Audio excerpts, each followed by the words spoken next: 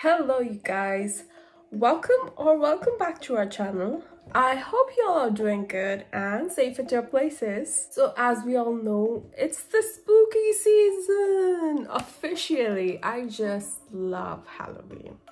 Okay, I just love. So that's why I'm gonna be doing a spooky Halloween look and I'm super excited. So without any delay, let's just dive right into the video. Oh, before that, if you are watching this video and you have not subscribed to our channel yet, I'm judging you. Just kidding. Please hit that subscribe button. So the first thing that I'm gonna do is I'm gonna stick my brow hairs down so that I have a specific shape in mind that I have to give my brows. So yeah, I can cover it up and I can draw a new shape, so that way. So I'm just gonna use a glue stick and I'm just gonna stick my brow hairs down. So as you can see, I already stick my brow hairs and now I'm gonna powder it so that I can cover it up. I know I look crazy right now, but trust the process. So now what I'm gonna do is I'm gonna take a oil-based face paint and I'm gonna just paint my face. I just realized that I ran out of red face paint. So what I'm gonna do is I'm just gonna take a lip pencil. It's not a lip pencil, it's basically a lipstick. So yeah, and it's in the shade kind of red. So we could still fix it and we could still work with it. So there's no big deal. So I'm just gonna use this and, use it. So now that I look like a red grease ball, I'm just gonna go ahead and highlight and contour my face. I'm gonna be highlighting my face using this NYX SFX Creme color that is a face and body paint, and I'm just gonna highlight so that my face looks more defined.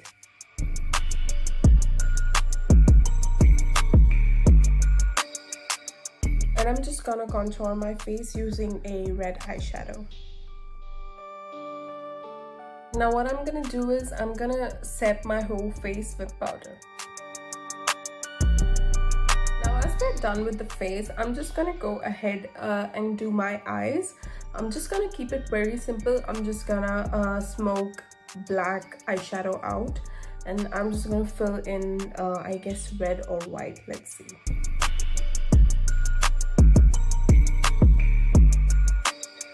Okay, so I'm done with the eyeshadow. And now it's time for brows. So we're done with the brows and now it's time for very small detailings.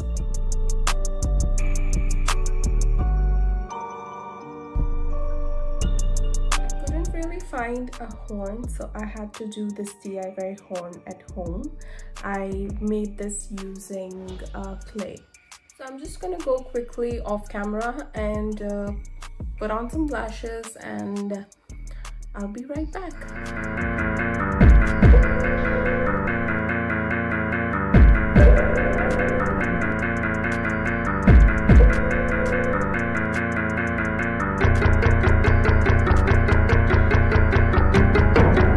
So guys, this is the final look that I've come up with.